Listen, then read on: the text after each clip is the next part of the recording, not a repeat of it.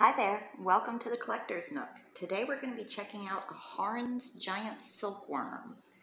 Not actually a worm, folding pocket knife. This one's black and yellow. I don't know if they come in other colors, but this one's black and yellow.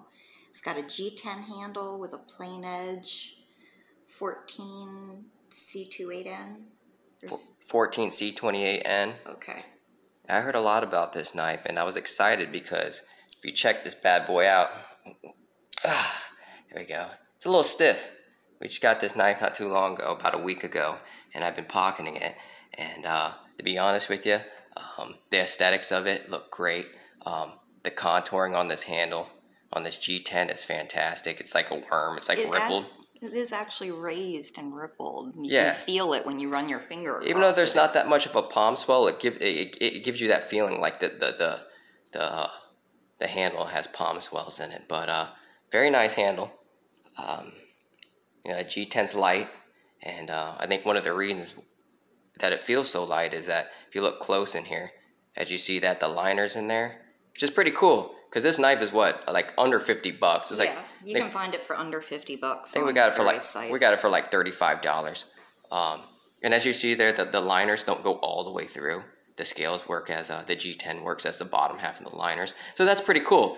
And it's inlaid in there. Let's see if I can get I know it's on bronze washers on both sides. So that's pretty cool. I think one of the reasons why it is still pretty stiff. You have the crossbar lock, which is once again pretty stiff. I've only had it for about a week. I put some oil in it, and to be honest with you guys, this crossbar lock is pretty sharp. These things are pretty sharp. They're not rounded very well, so you can feel it when you pull the tension back. Like that SRM we reviewed the other day, it had that design flaw with that lanyard loop in it, making a hot spot in your palm. Basically a palm puncturer. This once again I have small hands, so for someone bigger hands, they could probably grip this better, because I see with these axis bar locks or whatever you want to call them that you have to put tension. You gotta pull back, so you're gonna be resting this pommel somewhere in your palm. And this one luckily doesn't have a palm puncturer, but it does have a swoop in it. So if you're pulling back and you have wet hands, you don't have gloves, as you see that contouring there. And if you have small hands like me, it will want to just work its way out of your hand. So if it wasn't for this pocket clip, which I like, the pocket clip is just, it's a good looking pocket clip. It's reversible. And if you look close, it does have where they milled out the G10 where that pocket clip actually sets in there. Your screws are raised up, which is for under 45 bucks, under 50 bucks, it's great. The centering's great. They give you another set of pocket screws, which is kind of crazy. I like the lanyard hole they put on it. Unlike that, that's where that SRM should have put their lanyard. But I know it was a little the contouring in that handle was different, so they made that metal palm puncturer.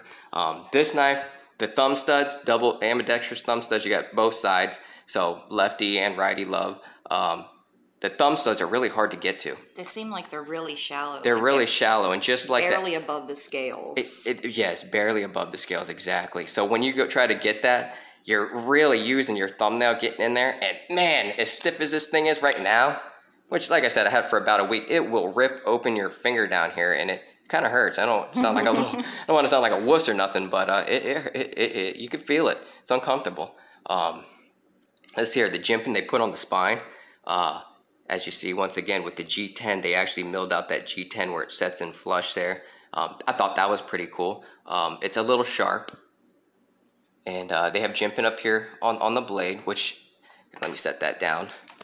If you look close there, what do you say, the swedge that they grinded in there? I guess at the factory, whoever's working on the blades, they actually hit that too. So the jimping on here is really, really smooth and really nice as it follows the swedge grind that they put on the blade. Unfortunately, I don't think whoever's working on the blades is working on this scale on the liners, because those are pretty sharp. Not too bad. Nothing that you can fix yourself with a quick file, but it's not too bad. A little bit of a different point. Yeah, exactly. Yeah, you got barrel spacers with that full see-through construction, so easy to clean. Just looking at it, we have gardens here, especially growing up. My grandfather would grow tomatoes here, of course, and he'd get these worms in the garden that look like these, and they have a big old horn that comes off the back of them. So this totally reminded me of it. I think that what you're getting here for is not only just good looks, is you're getting that 14C28N, the giant shitworm. It's silkworm. The giant silkworm. I mean, it's not technically a giant. I mean, technically it's a fairly standard sized blade. It's only 3 1/15 of an inch. Is it? Okay. It's 3 inches and 15. How much does this knife weigh with that? Its weight is 3.6 ounces, so it actually weighs about the same as the the SRM? The SRM. Which had like the sandwich liners. Yeah. And here's a little comparison, a little size comparison with Endura. With my Endura 4. You see, it's a pretty big knife, and with that upswept blade, you're gonna get just the same amount of cutting surface, if not more, and utilitarian type of work out of it. Once again, my Delica, my old school Delica G2, just to give you a little size comparison. I mean, let me get a better shot here. I mean, overall, it's a good-looking knife. For the price we paid for it, yeah, it is what it is. I see that flowed in nice. It is smooth. It is smooth. But that spring is stiff. As you see, I can't whip it out there, and that's a sideways pull. That SRM did a lot better for like $25. And if they would have put a thumb disc on this instead of the thumb studs, I think it would have been better. Just like that. Yeah, because those thumb studs are really hard to get to, actually. I mean, they literally just sit barely above the scales when it's closed. And so just getting your fingers in, it's tough, people. Yeah. It's tough. Yeah. It's not as comfortable as one might want it to be. But then again, we do have small hands. Yeah, exactly. We have small hands. So someone with bigger hands might not be having this issue that we're having. Exactly.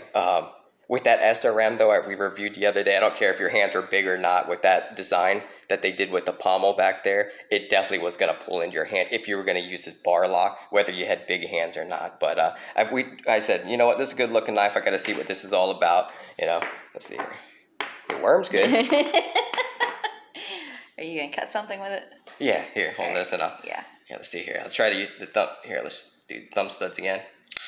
See, that fires. That one wasn't too bad. And it's smooth. Once it fires, it's smooth. But telling you, it's just stiff and hard to get to. Yeah, that getting your thumb purchase on there is really, it starts burning. Yeah, you see that 14C28, and they call this like a mild.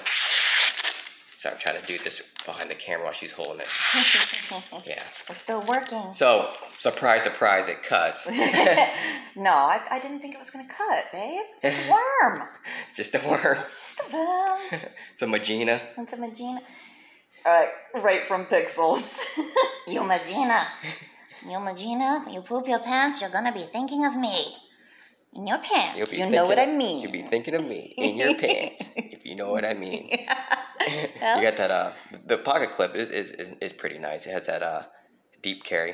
Yeah. And just it's a good looking knife. I mean, it is. I do like the look of it, especially the blade. It was definitely worth checking out. Do I like it? Yeah, I like it. But does it cause a little bit of hot spots? It does. Yeah, some hot spots. Could it use a bit more refinement? Yeah. Of course. Yeah. Anyways. But that's just our personal opinion. Yeah.